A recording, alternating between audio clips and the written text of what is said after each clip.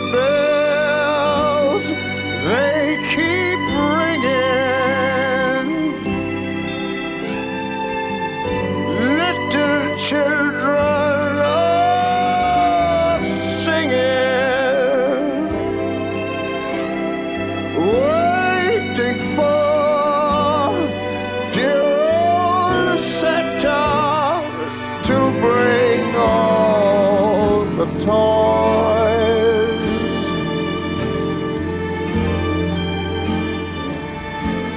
For girls and boys.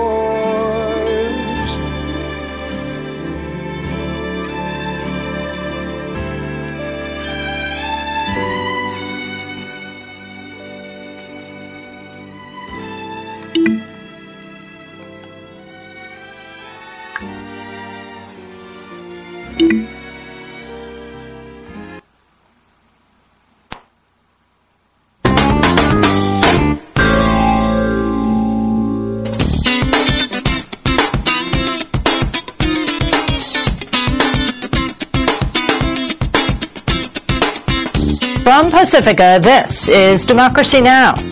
Only later, much later, did we learn that this information came from Sheikh al-Libi, who was waterboarded, probably in Cairo, with no U.S. personnel present.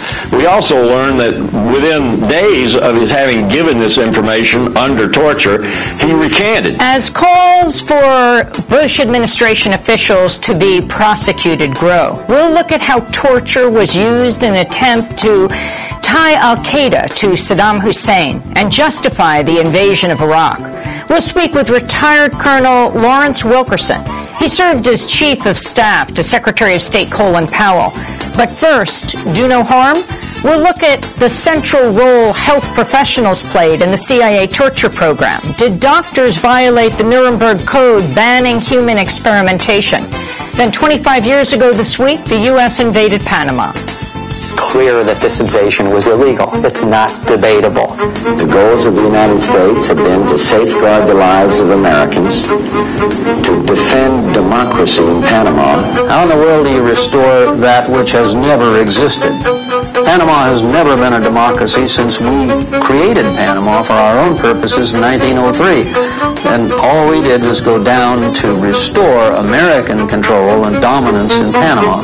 An excerpt of the Academy Award-winning film The Panama Deception. We'll speak with former Panamanian diplomat Humberto Brown, Latin American historian Greg Grandin, his latest piece, How the Iraq War Began in Panama, and Colonel Wilkerson. General Powell was chair of the Joint Chiefs of Staff during the Panama invasion. All that and more coming up.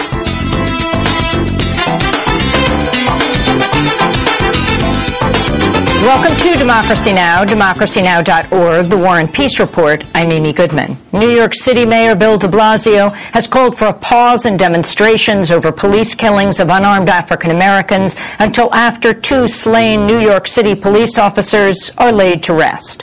Officers Wan Jian Liu and Rafael Ramos were ambushed in their patrol car in Brooklyn Saturday by Ismail Brinsley, a man with a history of mental health issues and multiple arrests. Speaking before a nonprofit police group, de Blasio said political events should be delayed until after the funerals. I think it's a time for everyone to put aside political debates, put aside protests, put aside all of the things that we will talk about in due time.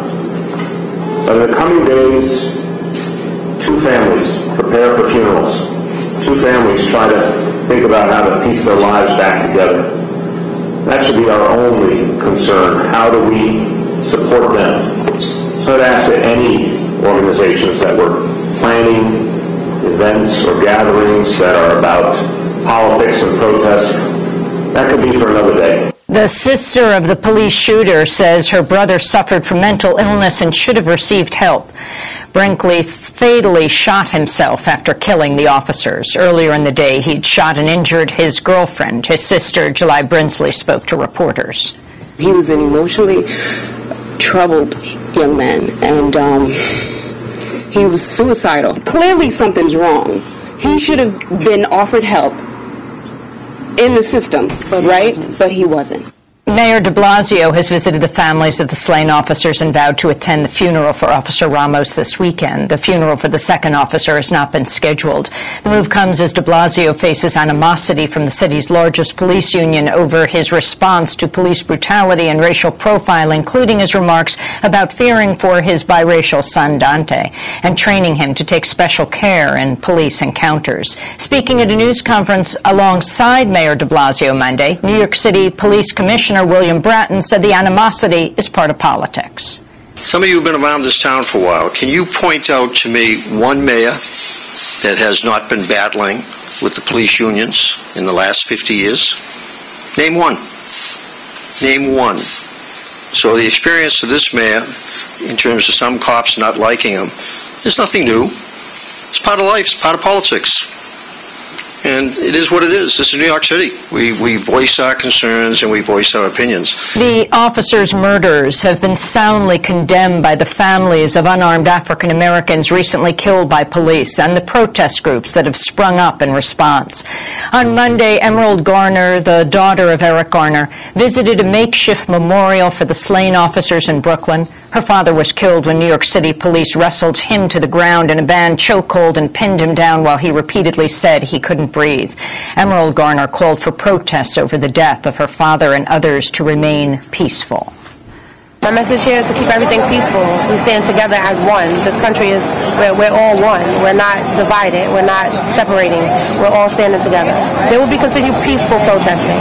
I believe that everyone will keep it peaceful and protest in the right manner. Meanwhile, in Wisconsin, a prosecutor has decided not to bring charges against a white police officer who fatally shot a mentally ill African-American man. In April, Milwaukee officer Christopher Manny responded to a call about a man sleeping in a park. Before Manny arrived, two other officers had already spoken to the man, Dontre Hamilton, and found he was not causing a problem. But Manny said Hamilton resisted when he tried to frisk him, sparking a confrontation during which Hamilton grabbed Manny's baton and hit him. Manny opened fire, shooting Hamilton 14 times. The shooting led to Manny's firing for violating the department's policy for handling people with mental illness. But on Monday, Milwaukee County District Attorney John Chisholm and Manny said Manny acted in self-defense. After carefully analyzing the investigation, the forensic evidence in the case, the law, and the conclusions of both a local use of force expert and Mr. Capelson's report, I have come to the conclusion that criminal charges are not appropriate in this case, and I am releasing all of the information related to this investigation so that you, the public, can see all the facts related to this decision. The shooting of Dontre Hamilton has sparked mass protests in Milwaukee, including a highway shutdown Friday, which resulted in 74 arrests. The Justice Department has announced a federal review of the case. The United States has rejected as absurd North Korea's call for a joint investigation into the hack of Sony Pictures. The Obama administration says the hack was carried out by North Korea in retaliation for Sony's comedy, The Interview, about the assassination of North Korean leader Kim Jong-un, a claim North Korea denies. U.S. Ambassador to the United Nations Samantha Power spoke at the UN Security Council, which considered North Korea's human rights record for the first time ever on Monday.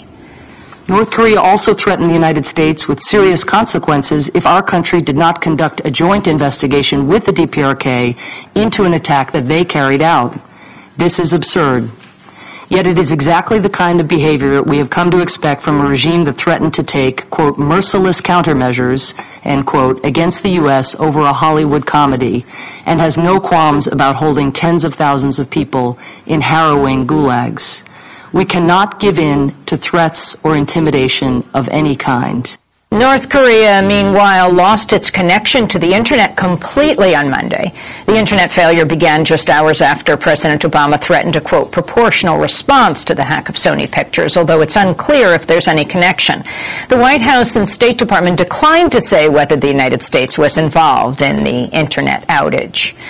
Nicaragua's announced the start of construction for a $50 billion canal project, which has been fiercely opposed by indigenous groups and other local residents. The canal, which is being built by a Hong Kong-based firm, would cut through Nicaragua, connecting the Caribbean and Pacific Ocean, and passing through the region's largest freshwater source. Protesters say it'll displace tens of thousands of people and destroy huge swaths of the rainforest. In the United States, a federal judge has ruled Oklahoma can resume executions following a botched killing in April. Attorneys for death row prisoners had objected to Oklahoma's procedures, including its use of the sedative midazolam, following the execution of Clayton Lockett, who writhed in apparent agony during a 43-minute ordeal. But a judge ruled Oklahoma can move ahead with 4 executions planned for early next year.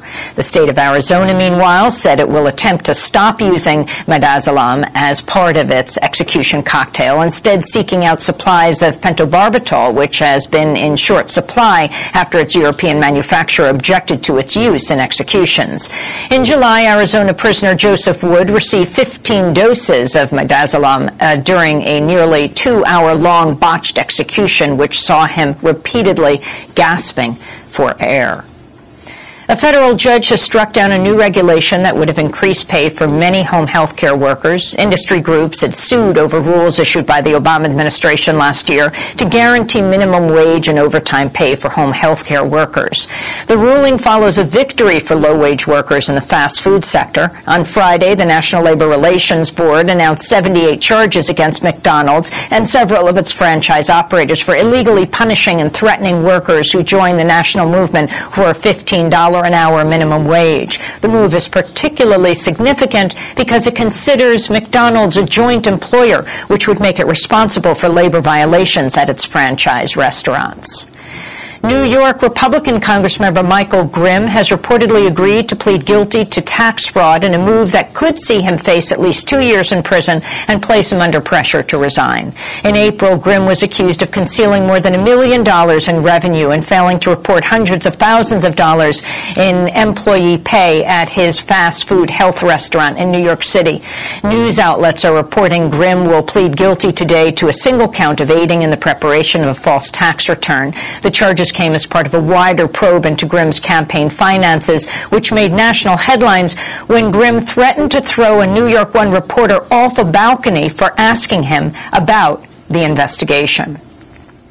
And the wife of one of the members of the Cuban Five, who was just released from prison after 16 years here in the United States, is expecting a baby in just about 2 weeks. Gerardo Hernandez, the baby's father, is one of the 3 former Cuban intelligence agents released as part of a prisoner swap amidst thawing ties with Cuba last week. While he was not allowed conjugal visits, Hernandez was able to impregnate his wife by having his frozen sperm transferred to his wife in Panama, a process authorized by U.S. officials, funded by the Cuban government, and facilitated by a staffer for Vermont Senator Patrick Leahy. The process reportedly helped set a softer tone between Cuba and the United States, which culminated in the resumption of diplomatic ties and the release of 2 U.S. prisoners, including USAID contractor Alan Gross. And Gerardo Hernandez and his wife Adriano Perez are now expecting a baby girl. And those are some of the headlines. This is Democracy Now!, democracynow.org, The War and Peace Report. I'm Amy Goodman. And I'm Aaron Latteri. Welcome to our listeners and viewers around the country and around the world. Calls are increasing for the prosecution of Bush administration officials tied to the CIA torture program. On Monday, the American Civil Liberties Union and Human Rights Watch called on Attorney General Eric Holder to appoint a special prosecutor to probe the crimes detailed in the Senate Intelligence Committee's report. Also on Monday, the New York Times editorial board called for a full and independent criminal investigation. Meanwhile, the group Physicians for Human Rights is calling for a federal commission to investigate, document, and hold accountable all health professionals who took part in CIA torture. Last week, the Physicians for Human Rights released a report titled Doing Harm, Health Professionals' Central Role in the CIA Torture Program. The report finds medical personnel connected to the torture program may have committed war crimes by conducting human experimentation on prisoners in violation of the Nuremberg Code that grew out of the trial of Nazi officials and doctors after World War II. Joining us now is Nathaniel Raymond. He's a research ethics advisor for Physicians for Human Rights. He co-wrote the new report. He's also a researcher at the Harvard School of Public Health. It's nice to have you back, Nathaniel. So start off by talking about the human experimentation? What came out of the CIA documents? Well, I would say that there were two incidents in the Senate Select Committee on Intelligence Executive Summary that have been largely overlooked by the press. One is the Office of Medical Services,